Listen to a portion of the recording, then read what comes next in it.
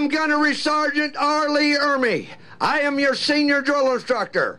From now on, you will speak only when spoken to. The first and last words out of your filthy sewers will be, sir. Do you maggots understand that? Sir, yes, sir. Bullshit, I can't hear you. Sounds off like you've got a pair. Sir, yes, sir. If you ladies leave my island, if you survive recruit training, you will be a weapon. You will be a minister of death praying for war.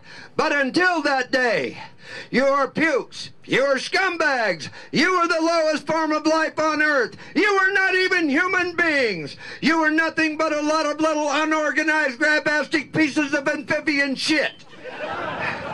My orders are to weed out all non-hackers who do not pack the gear to serve in my beloved Corps. Do you maggots understand that? Sir, yes, sir. All right.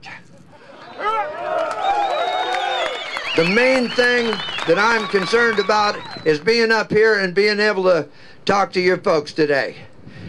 And am I glad to be here?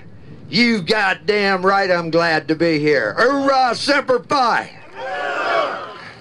I predict that anybody that comes in the military for the next 10 years can pretty well count on going to war and putting a whole lot of decorations on their chests and spending a lot of time away from their families. And it's a sacrifice that we make. And it's a sacrifice that we don't even think twice about making. We just do it. And the reason we do it is because we are Americans.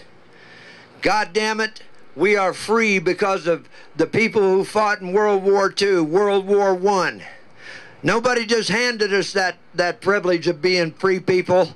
Look at that flag back there. We had to earn that right. And the people who earned that right for us are not the assholes that think they can put their heads in the sand and it'll just go away. They're the people right here in front of me right now, and I have the most huge, tremendous respect for of anybody on God's green earth. And with that was the most important message that I had. I wanted to let you know exactly what's going on back in the States. We're behind you 100%. Oh, by the way, I declared war on Barbra Streisand after I heard her talking about Saddam Hussein being the president of Iran. I got a little upset and I shot her an email and I said, "You goddamn big-nosed bitch, I challenge you to a goddamn boxing match." Her people emailed me back and declined. And that was 2 days later. And when I got that email, I kind of heaved a sigh of relief. What if she'd have accepted and kicked my ass? 3 things.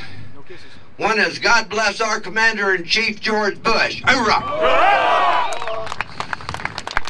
God bless the men and women who are sacrificing their freedoms right now to make sure that everybody else is free. Hoorah! Hoorah! And God bless America!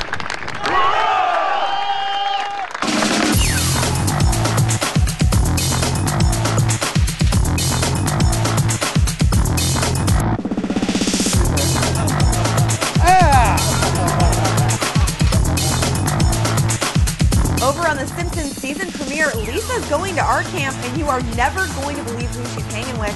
Clever TV has the full report up next.